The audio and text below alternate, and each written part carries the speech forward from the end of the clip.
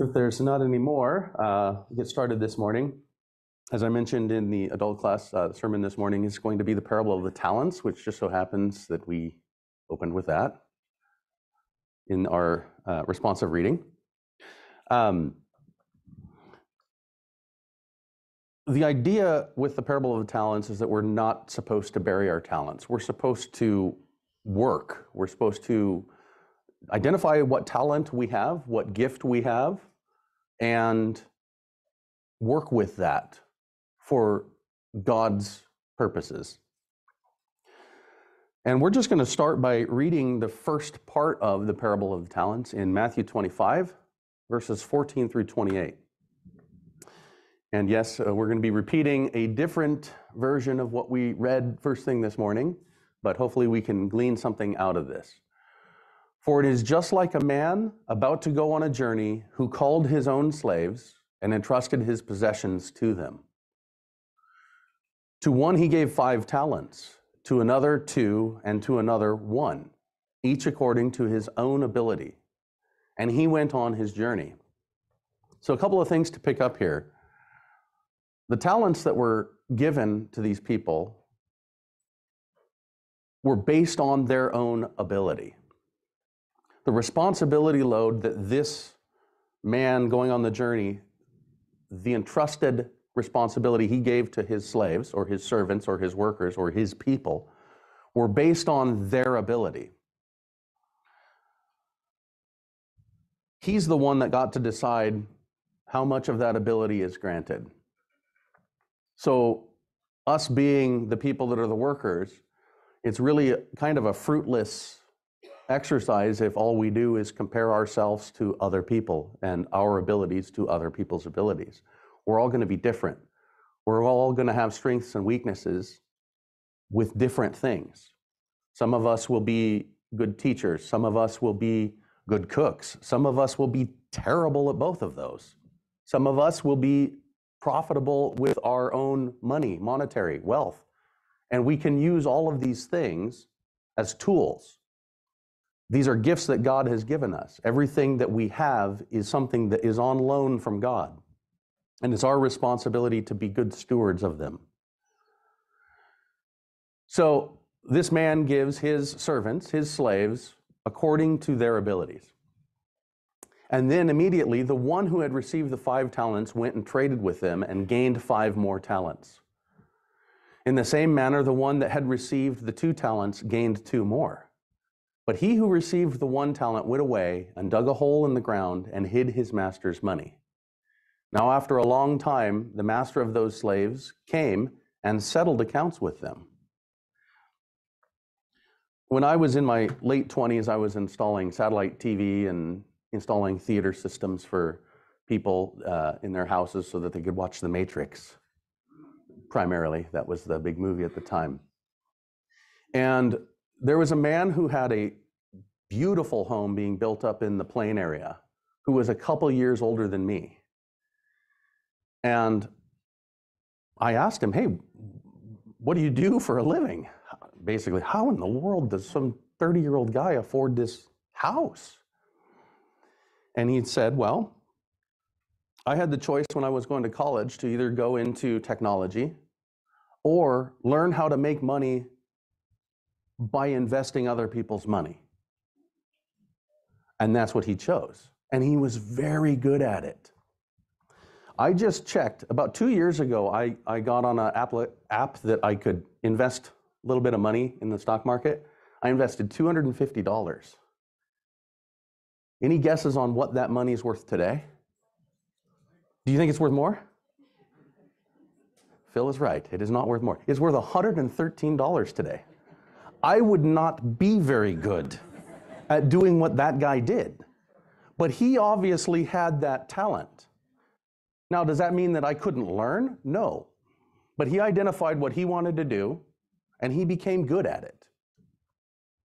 I was installing his home theater system. So as far as wealth building, he had me beat. So the ability to identify what you're good at is going to be key for each one of us. And as Tony brought up at the end of the adult class, whoever wasn't in here, I'll explain it. Sometimes we aren't the best ones to identify what we're good at. Sometimes it takes other people to come up and say, hey, you did a great job at this. You should think about doing more of that. What's harder is sometimes someone coming up and saying, hey, you really didn't do a good job at this. Maybe you should think about doing something else. And that's really hard for both parties, the one hearing and the one saying. But that's where we should be able to adjust our compass and say, okay, I'm good at this because these people, my friends, my family are telling me that I'm good at this. I should invest more of my time, more of my energy, more of my talent in this ability that God's given me. It's not an ability that I made myself. It's not something that I put on myself and decided I'm going to be good at this thing. But we should take that and hone it, cultivate it, and master it. Now, after a long time, the master of those slaves came and settled accounts with them. The one who had received the 5 talents came up and brought 5 more talents, saying, Master, you had entrusted 5 talents to me. See, I have gained 5 more talents. His master said to him, Well done, good and faithful slave. You were faithful with a few things. I will put you in charge of many things. Enter into the joy of your master. And the one who had received the 2 talents came and said, Master, you entrusted 2 talents to me. See, I have gained 2 more talents. His master said to him, Well done, good and faithful slave. You were faithful with a few things. I will put you in charge of many things. Enter into the joy of your master. So the first 2 individuals here doubled their talent, doubled their investment, doubled their fruit. Because at the end of the day, that's what God's looking for. He's looking for good fruit. He's looking for good sons and daughters to join him in this kingdom. The last individual is then called up. The one also who had received the 1 talent came up and said, Master, I knew you to be a hard man, reaping where you did not sow, and gathering where you scattered no seed. And I was afraid, and went away and hid your talent in the ground. See, you have what is yours. But his master answered and said to him, You wicked, lazy slave, you knew that I reap where I did not sow, and gather where I scattered no seed. Then you ought to have put my money in the bank, and on my arrival I would have received my money back with interest. Therefore take away the talent from him, and give it to the one who has the 10 talents. So the one person who had 1 talent decided to not do anything with it. He decided that he was just going to sit on it. Are we doing the same thing with our talents? Do we have a talent that we could offer, that we could give back to God, and yet we just sit on it? Paul has some thoughts on this same topic in Romans chapter 12, verses 1 through 3. Verse 1, Therefore I urge you, brethren, by the mercies of God, to present your bodies a living and holy sacrifice, acceptable to God, which is your spiritual service of worship. So this idea, sometimes we get tripped up on this word sacrifice. It usually has a connotation of something dying. In this case, what it says is a living sacrifice. So what Paul's imploring, what Paul is urging is that we present our abilities, we present our talents, we work with the gifts that God has given to us to present a living sacrifice. We're supposed to dedicate those talents that we have, those abilities that we have, back to God as a spiritual service of worship. And do not be conformed to this world, but be transformed by the renewing of your mind, so that you may prove what is the will of God, that which is good and acceptable and perfect. For through the grace given to me, I say to everyone among you, not to think more highly of himself than he ought to think, but to think so as to have sound judgment as God has allotted to each measure of faith. So in the parable, there were 3 individuals that got 3 different levels or different ability levels. We had the guy with 5, 2, and 1. And like I mentioned, it's really fruitless if we're the guy with 1 or if we're the guy with 2 to say, well, woe is me because I don't have 5, or woe is me because I don't have 10. But remember, what God says is that to whom much is given, much will be required. The guy that has the 1 talent, that's a God-given talent. The guy that has 5 talents, God decided he got 5 or she got 5. And they're required to work all 5 of them. You're required to work with what God's given you. Comparing one another amongst ourselves is not going to be fruitful. It's a waste of time. Each one of us can take the talent, however many we have, and give it back to God. For just as we have many members in one body, and all the members do not have the same function, so we, who are many, are one body in Christ, and individually members of one another. Since we have gifts that differ according to the grace given to us, each of us is to exercise them accordingly. If prophecy, according to the proportion of his faith. If service, in his serving. Or he who teaches, in his teaching. Or he who exhorts, in his exhortation. He who gives, with liberality. He who leads, with diligence. He who shows mercy, with cheerfulness. So we got a lot of different buckets of things that Paul lists here as far as talents or abilities or gifts. A lot of those words are just interchangeable. So everybody's going to have different gifts. They're going to have different gifts according to how much grace was given to them, how much responsibility God has placed on each individual. And all of us are to exercise them accordingly. The first one here is prophecy. He lists this, if prophecy according to the proportion of his faith. The word prophecy, my mind typically jumps to someone foretelling the future. Someone saying, this thing's going to happen. But really, what this is saying is someone that is saying the words of God. The prophets were repeating what God told them. No man has the ability to foretell the future. Even the men that God used as mouthpieces, they did not get that of their own power.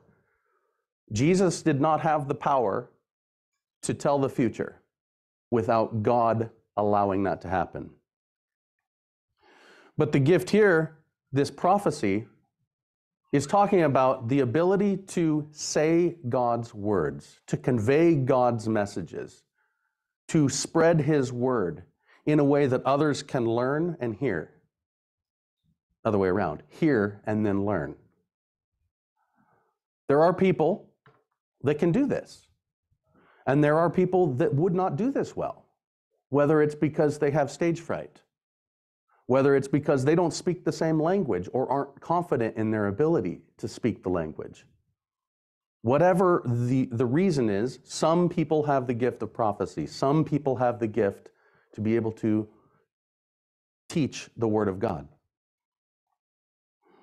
Some people have the gift of service. There's a lot of people in this room that have never stepped foot up here, but they're able to give in other ways. They're able to do works of service. And we're supposed to, if that's our talent, if that's our gift, we're supposed to give that back as if it was our living sacrifice. And then we have teaching. There's a lot of different ways that we can teach. We can teach our own offspring. We can teach those around us. We can teach through example. We can teach through words. Those who exhort. those who are good at gifted at building others up. How many of us have ever been down?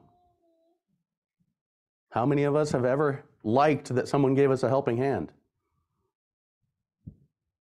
That's a gift. How many of us are really bad at giving helping hands in certain situations?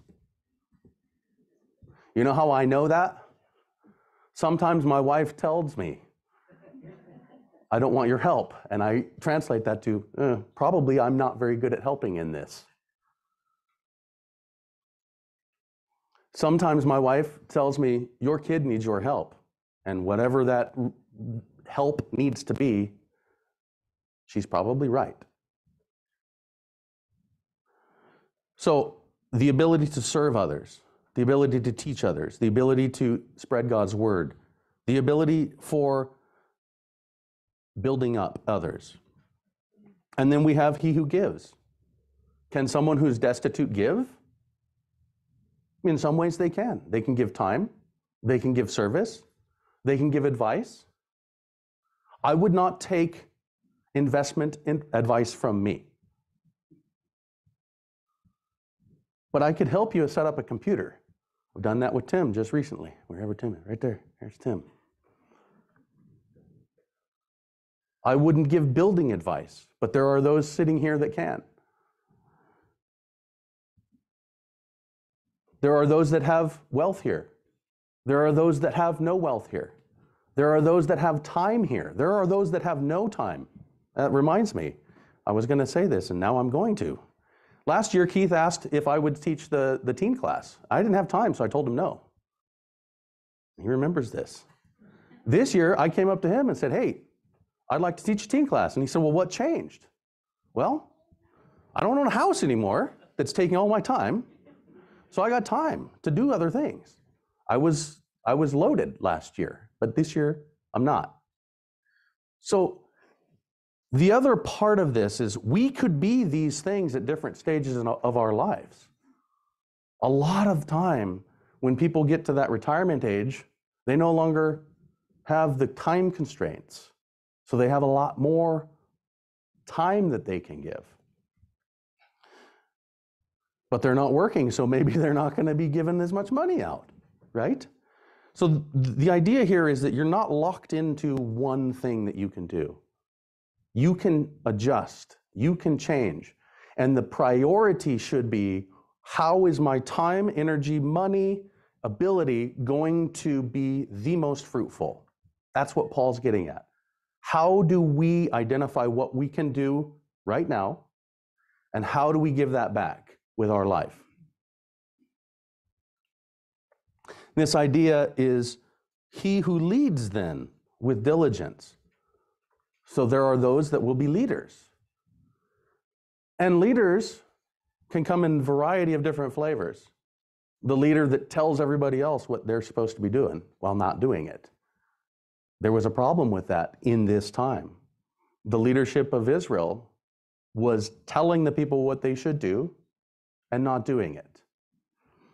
And Paul says that's not the right way. If you're a leader, you should do it with diligence. Practice what you preach. Lead by doing, and those who will follow are now following a leader. He who shows mercy with cheerfulness. This one's a tough one. Those that ask you for mercy,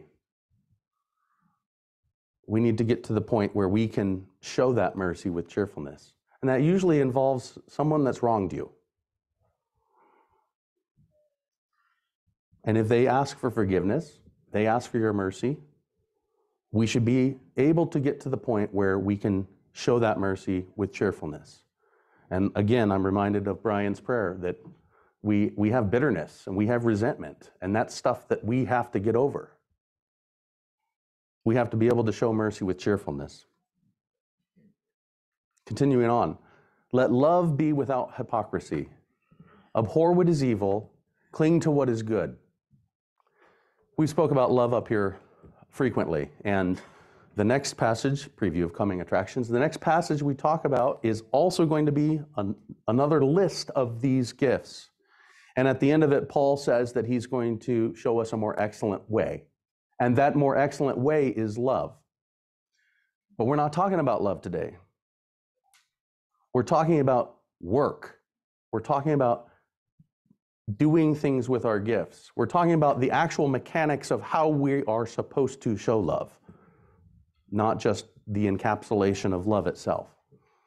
All of these things, if we don't do it, and I think that's what he was talking about with mercy, showing mercy with cheerfulness, if we are doing these things and we're not doing them from a place of love, it's pointless. So he says, let love be without hypocrisy, abhor what is evil, hate what is evil. We talked about that this morning as well in the adult class.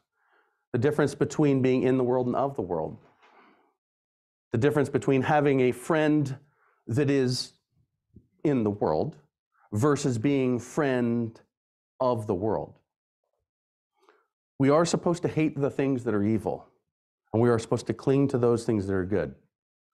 Be devoted to one another in brotherly love. Give preference to one another in honor. Not lagging behind in diligence. Fervent in spirit, serving the Lord. Rejoicing in hope, persevering in tribulation. Devoted to prayer. Continuing to the needs of the saints. Practicing hospitality. So we're done kind of with the list of things you can do with your talents and more into how we're supposed to behave while administering these talents. But at the end here, verse 13, it says contributing to the needs of the saints. So if you're finding that you don't know what to do, you're finding that, well, I don't know how I can contribute because I'm not as good at this as this other person, or I'm not as good at this as this other person, so why would I even help? That's kind of summed up right here. It says we're still supposed to contribute to the needs of the saints. So we find a need, and if we're the person that can help with that, we fill the need. And in so doing, we are practicing hospitality. We are practicing this whole chore, this whole calling of doing the work of God with our abilities. And I just noticed this morning that Romans 12, 1 through 13, if you splice it right at verse 13 and you jump to 1 Corinthians 12, 14, we're talking about the same thing, same author. For the body is not one member, but many. If the foot says, because I am not a hand, I'm not a part of the body, it is not for this reason any the less a part of the body. So now we're talking about some of the other issues that arise with our humanity, this comparison between what I can offer and what someone else can offer. And Paul's saying, just because you're the foot, or just because you're the guy that runs over here to spread the word, or the guy that runs over here to spread the word, and you're not the hand, you're not able to give, you're not able to do these other things, it doesn't mean you're not part of the body. If the ear says, because I'm not the eye, I'm not part of the body, it is not for this reason any less part of the body. It's still part of the body. Those that hear, those that listen, those that speak, those that walk, those that give. The body needs all of these things. If the whole body were an eye, where would the hearing be? If the whole were hearing, where would the sense of smell be? But now God has placed the members, each one of them, in the body just as he desired. Again, referencing back to the parable of the talents. We don't get to choose our abilities. We're given these abilities, and we're expected to perform with whatever level of those abilities we have.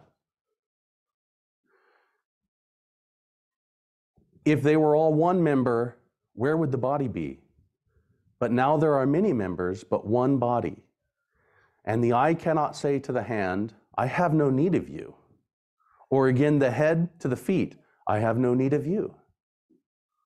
On the contrary, it is much truer that the members of the body which seem to be weaker are necessary, and those members of the body which we deem less honorable, on these we bestow more abundant honor. and our less presentable members become much more presentable. Every time I read these passages, to me, the image in my mind is that of a rock band or a symphony or an orchestra. What happens if in the orchestra they cut off all of the trombones? The flutes say, we don't need the trombones. Or what happens if we cut off all the percussion? What if a rock band loses its drummer? What happens if you lose the lead singer? What happens if an orchestra loses the director? Chaos. It's a mess. You don't have a band. You don't have an orchestra. But some of those members may play a more prominent, more flashy role. And what Paul's telling us here is that we can identify that, yes, this is a more flashy role. So we need to encourage those that are less flashy all the more. Those that do work behind the scenes. Those that do work that nobody else even is really aware of. Those that are able to help our brothers across the ocean. Those that are able to spend their time doing things that I'm not gifted at. Those that are under the radar. Those are the ones that we need to encourage all the more. On the contrary, it is much truer that the members of the body which seem to be weaker are necessary. I didn't have the time to speak last year to the teen class. I'm glad that a lot of you out here did, because otherwise we'd have a teen class without a teacher, and a lot of coffee would be drank and not many words read. Right, Fernanda? Yeah, right, Fernanda. And those members of the body which we deem less honorable, on these we bestow more abundant honor, and our less presentable members become much more presentable. Whereas our more presentable members have no need of it, but God has so composed the body, giving more abundant honor to that member which lacked, and that there may be no division in the body, but that the members may have the same care for one another. And if one member suffers, all the members suffer with it. If one member is honored, all the members rejoice with it. Now you are Christ's body, and individually members of it. And God has appointed in the church first apostles, second prophets, third teachers, then miracles, then gifts of healing, helps, administrations, various kinds of tongues. All are not apostles, are they? All are not prophets, are they? All are not teachers, are they? All are not workers of miracles, are they? All do not have gifts of healing, do they? And all do not speak with tongues, do they? All do not interpret, do they? But earnestly desire the greater gifts. There's a lot of different options here. There's a wide array of talents that Paul's listed. And these aren't all of the talents. These are the ones that he came up with. Some of these overlap with what he wrote in Romans 12. How many different types of administrations could there be? How many different types of helps could there be?